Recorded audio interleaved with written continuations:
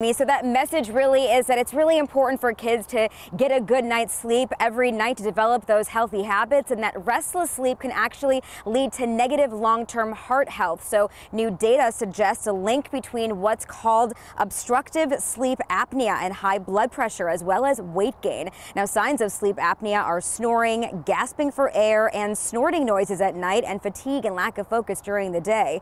Dr. Carissa Baker-Smith says one reason for the link to obesity and heart health could be the dietary choices we make when we don't sleep well. She says kids with more weight related to unhealthy diet and exercise have as much as 60% more obstructive sleep. So maybe students have been sleeping in this summer or not in a good sleep routine because of being at home. She says going back to school is a good time to focus on those sleep routines.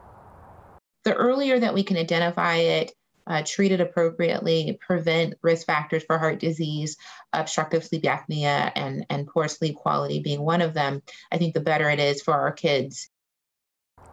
Now, a few tips for parents on what healthy sleep looks like. Younger children should get between 9 to 12 hours of sleep a night. Some kids can outgrow sleep apnea, but for adolescents, it's still 8 to 10 hours. And parents should limit texting before bedtime and remove all screens, including televisions, from the bedroom. She says if you're still seeing your child gain weight or hearing that snoring at night, it might be a good time to talk to your doctor about getting a sleep study done.